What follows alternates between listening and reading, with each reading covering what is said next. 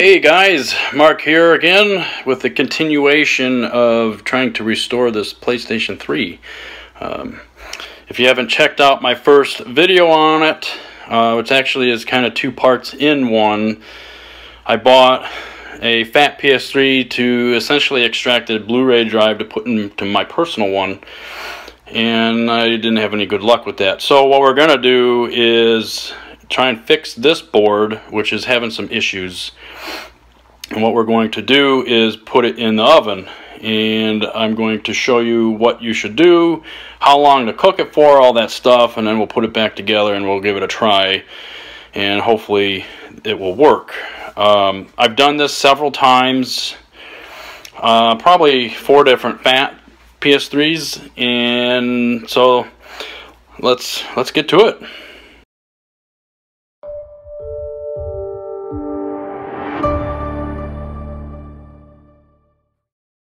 Alright, so first thing we want to do is get your cookie sheet, and you can do this while your oven preheats. So the temperature, we're going to have it set as 350, and we're going to make some tinfoil balls like this.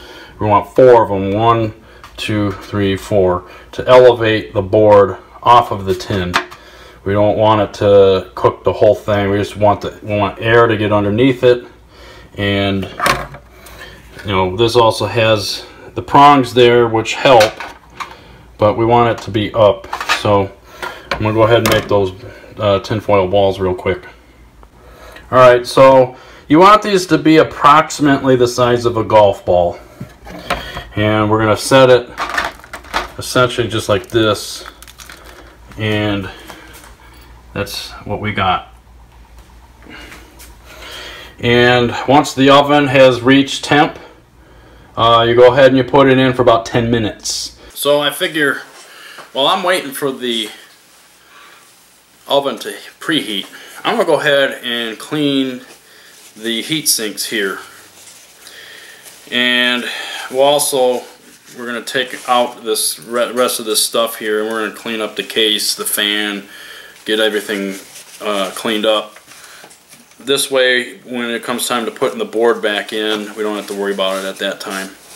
We just do it right now while we're waiting. And you just use your paper towel, get as much of this off as you can. So there is the wireless board, like Bluetooth and the controllers. They have some screws here, and we want to take them off, and there's some arrows pointing to where they're at and where they go. It's pretty simple, really. Pull the shielding off, and then the board. And actually, this actually does have some dust in there that we'll clean up.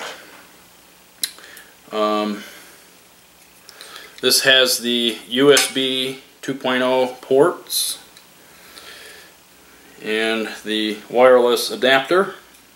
So what I'm going to do here anyway is I'm going to wipe up with paper towel the dust that I can easily get, and then just lift this plate off, and it'll reveal the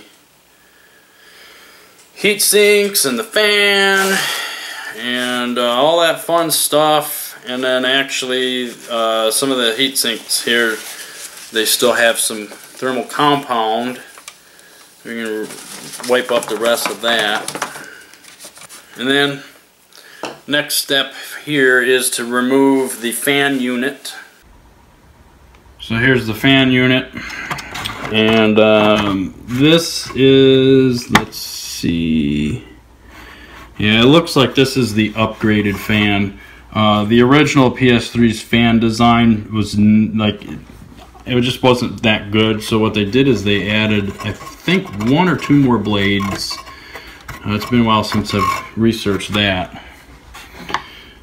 But what we're going to do is we're going to remove this screw here, there's this one here, that'll remove this back plate. we'll remove this screw and this screw, and we're going to pull the fan unit out, and that'll allow us to get in there and clean those blades, because there is a little bit of dust in there. You might as well clean it since we're restoring it. So, and we'll definitely use our power. You know, there's no sense in wasting time trying to unscrew stuff. Alright, I think that it's just the 4 screws. We're going to do first, slide this unit off. Slides right out. And that we're gonna wash this too. We're gonna pull an Adam Krolick and use soap and water on here because it's pretty dusty. Fan unit should come right off, just like this. And yeah, there's dust in here. Not a whole lot on the blades. There is some on the blades, but it's not terrible. But there is quite a bit caked on underneath. So we'll go ahead and we're gonna soap and water that as well, I think. And then the heat sinks, they just set right in, just like this, right there. I mean, it's kind of funny how those work. And the rest of this, there is a pad here. I don't know that we should get it wet, but I think what we'll do is I'm just going to spot clean it with a wet paper towel and go that route, because I don't want to submerge everything in here, and I don't have the patience that Adam has. I don't want to just sit here and wait for it to dry. I just want to get this done and over with. You know, I have shit to do, so. Alright, I figured while I'm getting the paper towel, the oven's ready. We're going to go ahead and we're going to put it in. And it's nice and hot. Just got to be careful here. We're going to have to set a timer and all that fun stuff. And away you go. We're baking PS3 cookies.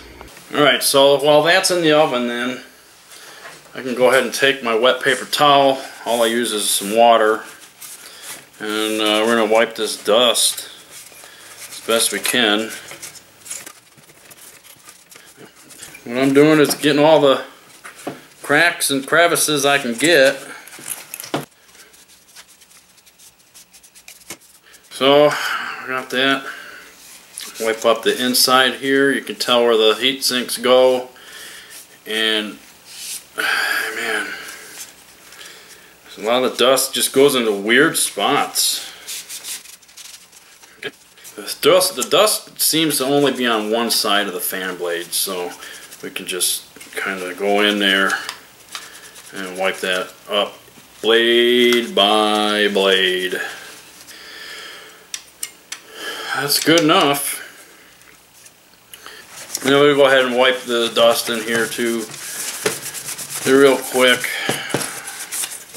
Alright, so once the PS3 is done in the oven, we have to let it cool. And that's going to take at least 15 minutes to let it get to where you could actually touch the chips and stuff. And yeah, I mean, you don't want to be putting it hot inside the plastic. It'll melt. Plus, when you put the thermal paste on, that'll who knows what will happen with that. So just take it out and let it sit. And since you have it on the tinfoil balls, the air around it, it'll cool, you know, fairly quick. I always give it about 15 minutes, and that should be good enough. So let's get this thing back together. First things first. What we need to do is kind of go in reverse. So I'm going to set the board aside. And we got our bottom piece here that we cleaned already. So take this, and we have, first thing to do actually is the heat sinks, and we have them together here like this, and the bottom of it has these little bumps. You want to make sure that this one that has a groove goes towards the back of the case, and it should kind of fall into place because there's some slots on here. So that's there. Then the next thing we're going to do is we're going to put the fan on, and this hole here goes over the heat sinks. So go ahead and we'll take this and we'll slide it into place. Now if you haven't taken these apart and put back together as much as I have, it's a good idea to take pictures each step. That way you can see which screws go where and stuff like that. It's a lot easier. Alright, that's in place. Next up is this shielding right here. Then next up would be thermal paste.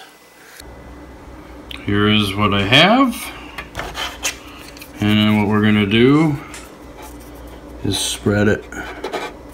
Doesn't have to be 100% perfect, because once the screws get screwed on and tightens the motherboard in there, it'll spread. I just want to make sure I have enough. Okay, so the next step is our board, but before we can put it on here, we gotta make sure we get the thermal pads back on, and just remember where you got them from, and you just have to place them right on there. So with those pads being on now, we're gonna go ahead and replace this in there. It should slide right in. And there we go. And then next is our shielding. So you have these holes here. They're going to go where the power ports and the ribbon cable go in the front. Alright. Next step will be our wireless and USB board. Should just slide right in. You can route it as best you can. We got the tape that I ripped. I'll just kind of retape it. So I routed that, kind of retaped it right there, and you just set that right there. So what we'll do then is make sure we get all our screws in place. And don't forget your little coin battery. And take our plates, and they only go one way. And you want, there's a bend. You want that bend, the V part, to go down. That way there'll be some tension on it. Make it tight. And then we can use our drill here. We don't need it to be too tight yet, because you want to make sure you can get both screws in.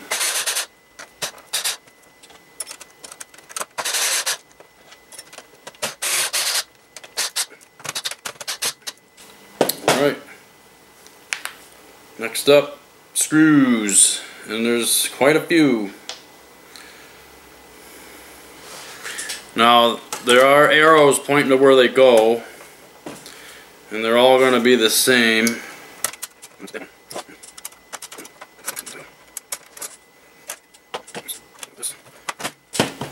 So basically we're going to go ahead and get our ground in there. The ground has the washer. Make sure we get that one in there. Put the power to the fan unit. Then we will go ahead put this one in here. And we got small threads for right here. Next we have the ribbon cable right here.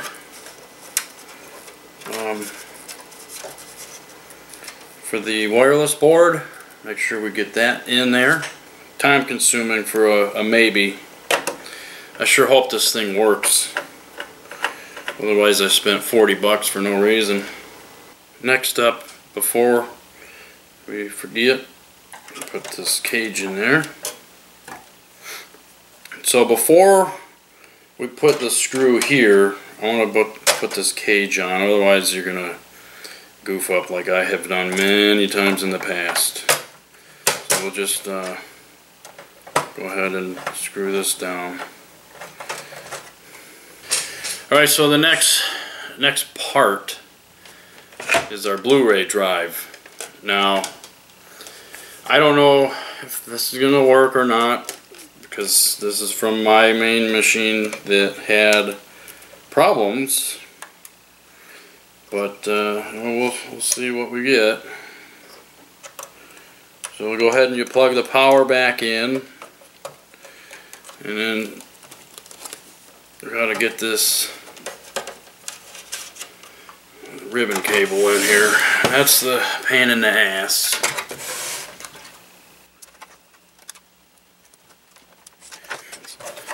Not easy. Because if I had someone here to help, I would have. I want to make sure this gets in tight, because I think that's what the problem was on the other machine. It just wasn't good enough. So now that that's in, you can set it in place. There's these grooves. I'll show you right here. So right here is a groove where the feet go, and we won't have to worry about any screws on here because they'll be getting put in through the top. So next up then is our power supply.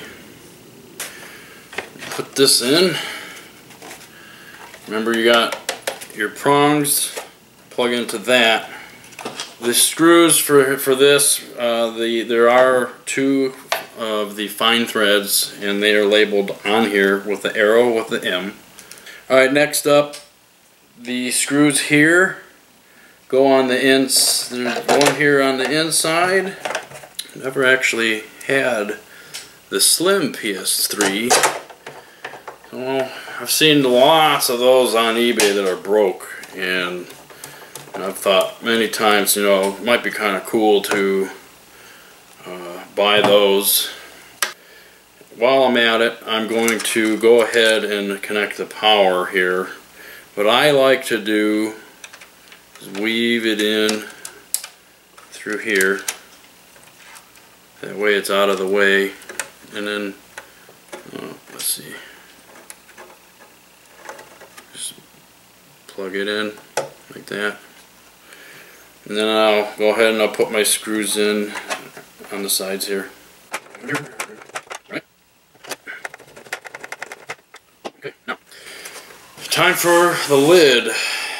And also I have one screw left over, and I'll be honest, I should have taken some pictures because I'm not 100% sure where it goes. There is a spot right here that it's possible. But I think instead of putting it in, I'm going to save it for the lid instead of using that piece of shit screw that they use. Make that easier on me later on. And before I put this lid on, I'll make sure we plug in the power again. The lid. Now, one small screw goes where the S is at. And we go ahead and put these ones where all the other arrows go. That is that, and I'm going to use power because screw that.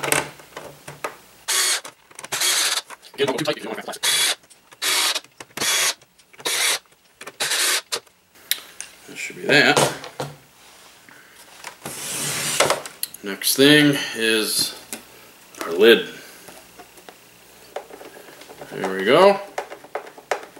Next up, hard drive in the caddy. It can only go in one way, so let's slide it in. We got this little teeny weeny blue screw here. Go ahead and screw that in as well. That is that. I have the lid in the other room. And we will go ahead then and let's go hook it up and see what we get.